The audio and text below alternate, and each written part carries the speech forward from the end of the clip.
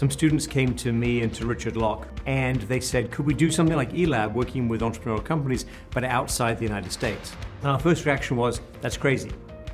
But upon reflection, we realized that we could actually make it work within the curriculum, and there was a lot of support for it at the school, so we developed that on a pilot basis, and quickly it became quite large. When you're working on a course like this, you can't sit back and relax. You have to continue to develop projects. You've got to think about where technology is going. You've got to develop new countries to work on. You've got to stay up with the relationships. You have to have a team of people who can really help on all dimensions. And I'm always looking for connections with companies, people who are putting their entrepreneurial effort in, people who are risking capital, and I want to bring them together with students. I want the students to be up to speed. I want them to be impressive, not just in terms of general background, which is already very strong, but also in terms of specific preparation.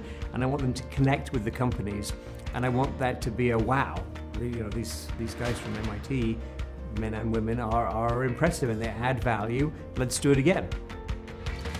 The students want to get out in the world. The students are very keen on the hands-on experience. They want to acquire knowledge, apply it, think about how it has impact, and go get a better job.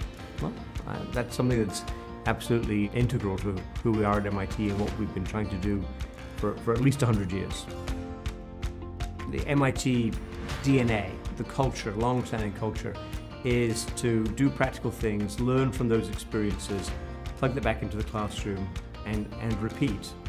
And that's exactly what we're about with all the action learning courses now at Sloan. So it feels very comfortable, it feels very natural. The students are encouraging and supportive and innovative in their own ways, and that continues to push us forward.